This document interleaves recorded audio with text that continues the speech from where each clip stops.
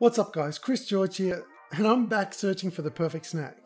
Now, last week I was at the supermarket when I came across this product.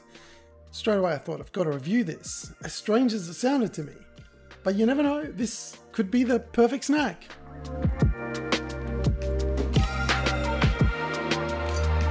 Now I'm sure there are people out there that are going to say, I love that one.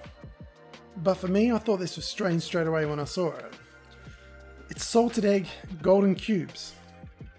I'm assuming there's some kind of chip that tastes like salted egg.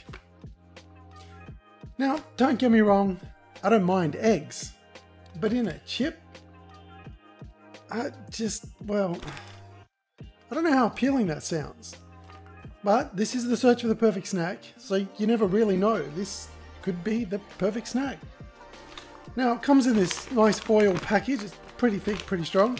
I've already cut the top off because it's got like a Ziploc seal here, obviously to keep the freshness in, so I make it easy when I'm doing this video. So let's open this up and see if the salted egg golden cube is the perfect snack.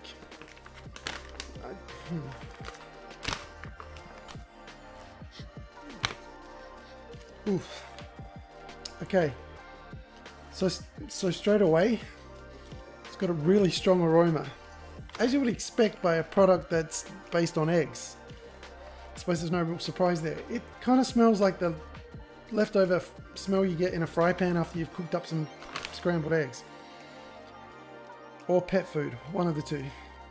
Can't say that smells very appealing.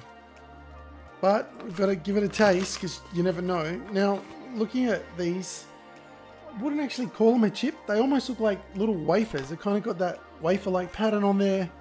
It's not actually a cube, it's more a rectangle, although it is kind of thick. And it's got a really strong aroma. You know what? Well, let's just try it.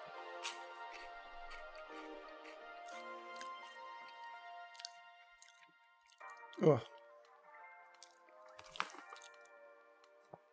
Yeah, that's just, that taste is, yeah, I gotta get that out of there. Okay. That's a really strong, I do not like that. Most times when I do these reviews, I'll go back in, try it again, get a second taste, but that's not pleasant. It's not salty at all. For something called salted egg, it's really sweet. Sweet egg. Like, you know, the crunchy bit of egg you get in a fry pan when you kind of burn it taste. That's just, oh yeah, that taste is stuck in it. It's stuck in my mouth. I do not like these. I've tried a lot of snacks and most times I find something about them I like. They might not be the perfect snack, but this, I can't say it's appealing at all. I really do not like this. It's just seems kind of wrong. So that's my opinion. I wouldn't get it. If you've tried it, leave a comment down below and tell me. Or just tell me what your thoughts are on, do you think this is any good or would you even try it?